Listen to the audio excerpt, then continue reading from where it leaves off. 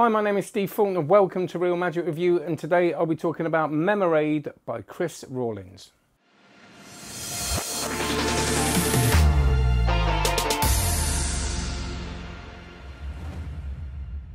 Before we do this, usual things, like if you like it, subscribe to it if you want to subscribe to it, comment, I'll answer your questions. I will be going live a bit more. I know I haven't in a long time, but I did one the other day and I quite enjoyed it. So I will hopefully be answering your questions in the live things. And of course, check out onlinemagic.co. Lots of new members, loads of people loving it. Still no negative feedback. So have a look at that, 900 plus videos, new stuff all the time, live sessions every week. And we have a special guest this week. Yay. I won't say it now just in case it doesn't happen, but it is, I think. But special guests, the best magicians in the world, all for $9.99 a month. It's preposterous. How long can I continue to do that for? Who knows? Not long, by judging by my bank balance, but there you go. I'm just completely in awe because I have no clue how you would even manage to remember 50 odd cards and so quickly, yeah, I'm just totally baffled. Memory Master is the name of the game, and the point of this, a bit like Predictable that Chris came out with last time, which was great. This looks and feels and actually plays like a game. It's got instructions in it that you can go through with your spectator and participant, and you can actually play this as a kind of memory game. He's come up with this really nice thing. I'm not saying nobody's done it before, so don't start typing in. But as he did, it's a well-made box. It looks great on your shelf. For some people, that isn't important. For me, I kind of like it. So this is genuinely, and I don't believe it when a lot of people say this, it's a kind of utility thing. There is so much you can do this. The routines he gives you are great, but as he said in it, which again, I sometimes don't trust, where they say you're going to get this and just improvise around it, and you'll sit with someone and you'll just think last minute, oh, I'm going to do that. But you genuinely do. So briefly, it is a game of memory. So you go through the instructions if you want to do that routine, and you start off and you say, right, shuffle them, cut off a few. I'm going to look at, I don't know, maybe 12 cards really, really quickly. And then without looking, deal them into coloured and black and white images. So half the images are colour, half are black and white. And you do that, and then you basically build that up. Cut off a group of images in less than 10 seconds. Remember the sequence of colour versus non-coloured images.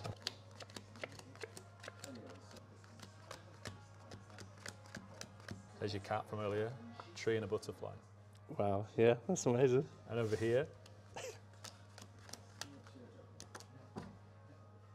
So then you do another thing where they can kind of turn over two. You look at it very quickly and tell them what one they've turned over. And then you lead up to this thing, which he doesn't do as the end thing. He does in this set routine. The end thing that he does is this thing of giving them a card first and then at the end going, that's the card you've got, which is great. It's like a beginning of the whole thing. Take one card away, and by the end of this, I'm going to know what card's missing. But the bit that I love, which is based on his pseudo routine, which he did with playing cards, is this thing of dealing out, looking at the cards really quickly, like look really quickly, saying I'm going to memorize all of them, and dealing them into different piles. And you've got 4 piles. You turn over 2 piles and they're the black and white images, 2 piles and they're the color images. But then you say, look, but these ones are all 5, 6 letters and below. These ones are all 6 letters and below. These ones are more than 7 letters. So you've separated them into a further pile.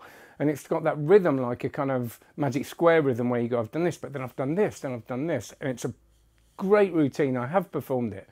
And it looks, even though it's not supposed to be magical, it's supposed to be a memory. If you do that presentation of a memory demonstration, it does feel like a real mind blower. So it's basically a deck of cards with the images on them, like I said, black and white in colour, and they're different. I'm not going to give everything away, but you can differentiate them secretly as well. And there are ways of looking and knowing exactly what's what. That's all I'll say. Now, the thing that you're going to have to look at to know what's what is really clear as a bell. You are going to be able to have to kind of familiarise yourself a little bit with some of the patterns so you can look very quickly and go, it's that.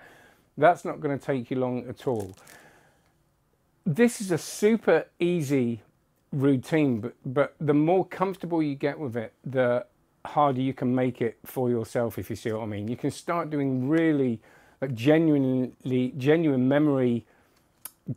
memory demonstrations with it. And by that I mean he's got this bit where, you know, they shuffle and cut off cards and you look at them quickly, deal them out, and then, like I said, separate them into black and white and colour images. Now there's a way of doing that that isn't a trick. And when he said, look, you can actually learn to do this, I kind of went, oh, I can't do that. My memory is shocking. And then he introduces you to the pattern principle. Now, the pattern principle, and this isn't really reviewing the trick, but this is why I love these sort of routines, especially because he goes into quite a lot of depth in the tutorial. Semi-automatic, it's in a different place, but semi-automatic card tricks, volume 3. I know a lot of you have got that. Called the pattern principle by Lewis Jones. It's a way of memorizing where the reds and blacks are in a deck. And it is incredible. Within a few minutes of reading it, I could cut about 12 to 15 cards, look at them quite quickly, and then without looking, deal them into black and reds. Right. Let's see if I can do this. This is someone with 0 working memory.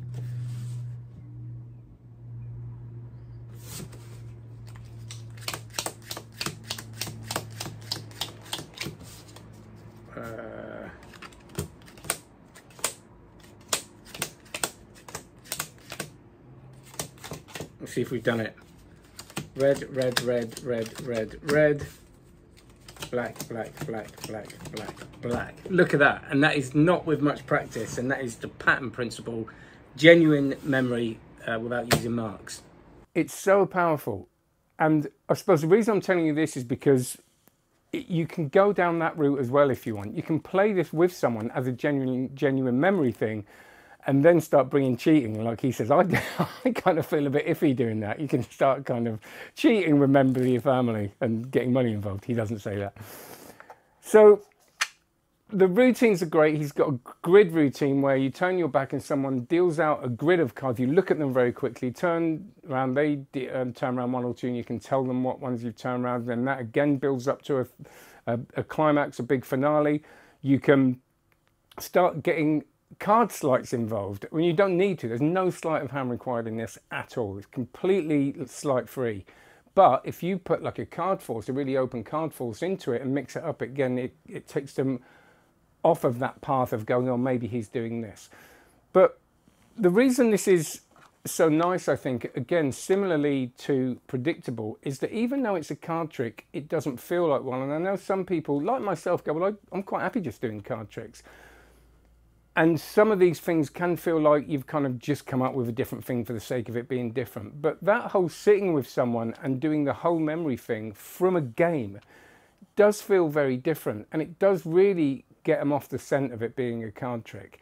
Now, it's the funny one when you talk about the presenting this as a memory feat, because then you're not doing a magic trick. And I'm a bit conflicted about this. Sometimes if I'm going to sit with someone now for 5 minutes and do this, it's going to really impress them. But is it going to be as magical as a magic trick? And I don't know. I think it's totally fine to do magic and in the middle of it going, look, I'm a magician. I'm just sort of, a bit like I do mentalism, I'm getting really interested in the idea of memory because I've got a terrible memory and I'm trying to improve it. So is it okay if we try something? So to divert away from that not only gives variety because it's not cards, but it's also got another premise, a feeling to it. So even if you were to do this with cards, which you could take these teachings and do them with cards, I think it would still feel different from a card trick. And I think that's what's really interesting about this. So I do think it works professionally, but you do have to sit with someone. And I think the strength in this is sitting with someone for a long time and just seeing, go, oh, actually, I'm going to try this and this and this. And then improvising around what the cards do, which is a lot. And there's a lot that I haven't mentioned here. But the ease of which you can do it, this sort of hidden in plain sight thing, is so clear that you're going to feel very comfortable very quickly with it, I think. And then you can just kind of start experimenting. And because you're doing memory, of course, you can take your time. Like the bit where you deal the colours black and white and the less or more than 6 letters thing, it's okay to kind of go, oh, I'm trying to think, and take your time. But after a while, you'll realise it's a really clever system, again, which doesn't take any memory work, where you can start just, and he gives you some real tips to sort of look away and place ones down, and it's very entertaining to watch. First time I saw Chris perform, he was a support act for Luke Germain, who performed I put his show on up here in Sheffield, and he did the whole thing as a memory act, and he still does that, and I really enjoyed it. It felt really fresh, even though part of me was sort of going, I know it's kind of magic mentalism tricks, but then a few times I was going, but is it? And I think it's a nice way of changing things up. So there is loads more that this can do, but all I'll say, it's really nice, well made. It will last you for a long time. You can just put a band around it, and you've got the 2 instruction cards here, so you can put a band around it and walk around there, so they're not kind of, you know, looking at that too much. Not that they really have to. Even if they do, it doesn't really matter. And I think there are a few people, it's been out for a while, so the people I know have got it are having a really nice time with it and really enjoying the learning from it. So, and of course the performance. Now I haven't got performance footage of this. I have done it on family members and stuff, but like I said, it's a sit down and do it thing. And if I wait too much longer, I'm never going to get the review out because, as I said, it's been out a while, but it's really worth checking out. And I don't think there's anything else I've forgotten, but there always is. So feel free to comment with any questions, and I'll do my very best to answer them. And if I do forget, comment again and go, oi, answer me question, please. And I'll do that. So thanks very much for sending Memoraid to me. Thank you for watching. Thank you for your continued support. Have a look at the links below, and of course have a look at onlinemagic.co. That's the best way of supporting your magic and the channel, so I can keep doing this for as long as I can. Have a good one. Take care. Cheers.